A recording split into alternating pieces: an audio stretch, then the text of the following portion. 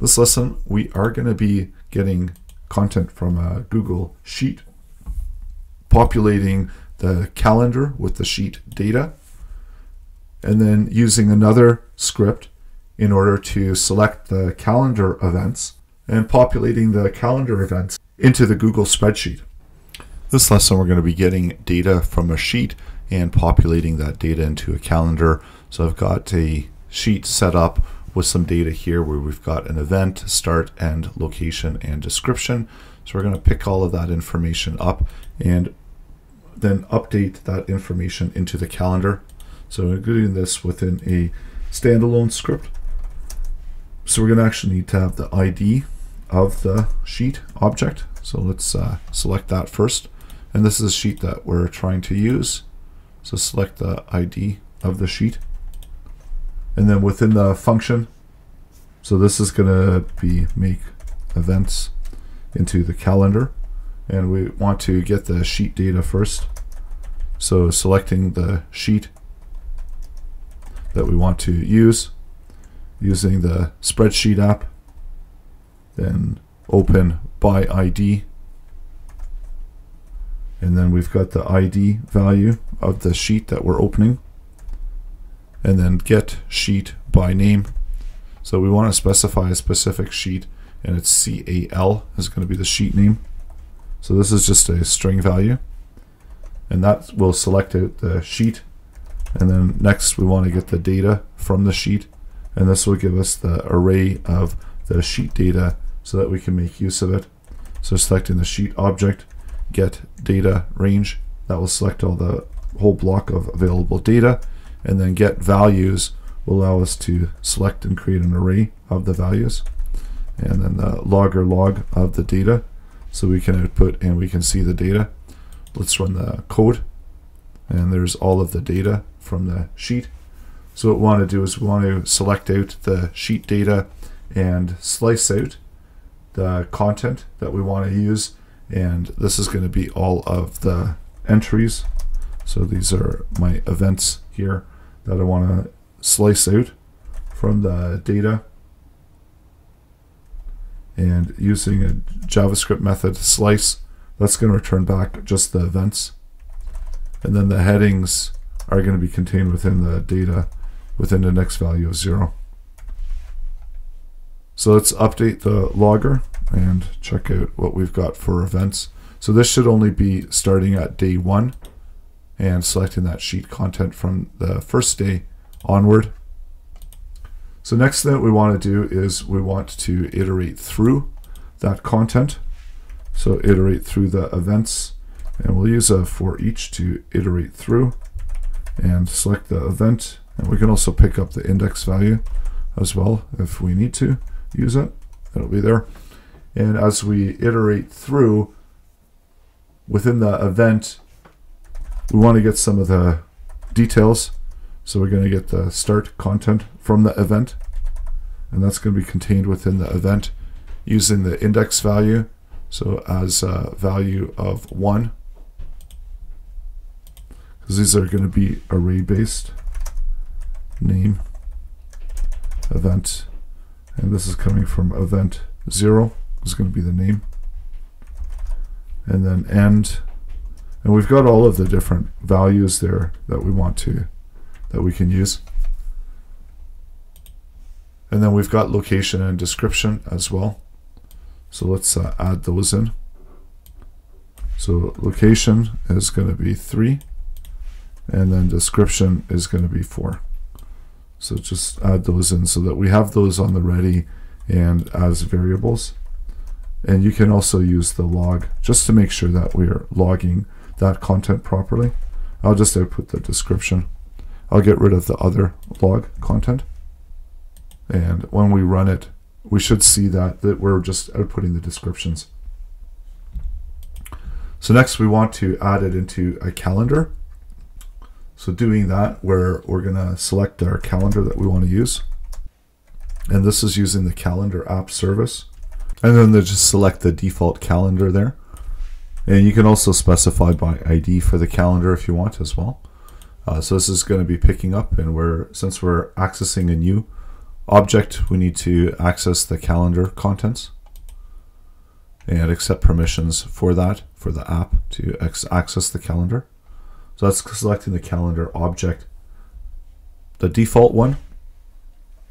And once we've got the calendar object, we can then apply an event to it. So let's create that event object. And I'll just call it Eve using the calendar and create an event. And then we've got the parameters here where we've got the event name, which is going to be the first parameter there, event name of the event. And then we've got the start time, the end time, and then within an object format, this is where we can add in the location. So these are optional, you don't need a location, but because we do have the location within the spreadsheet, we'll add those in. And then there's also the description. And this is another optional one. And we do have that description value there. So let's add that in as well. And save. So run the code.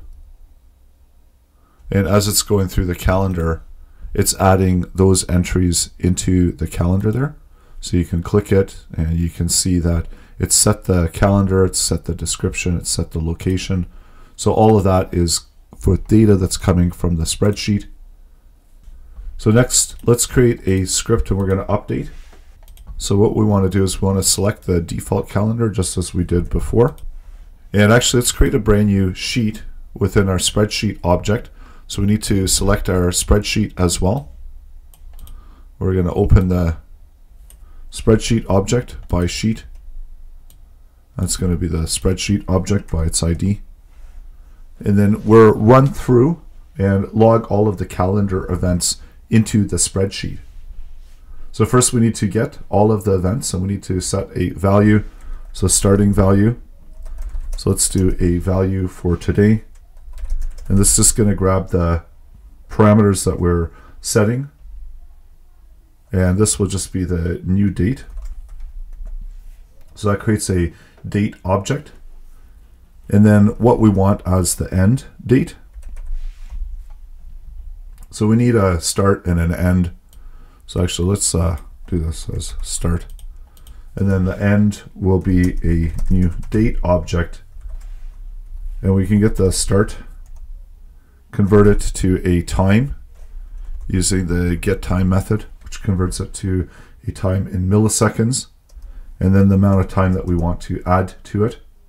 And this is also going to be in milliseconds. So you can do a calculation by the amount of time that you want to add.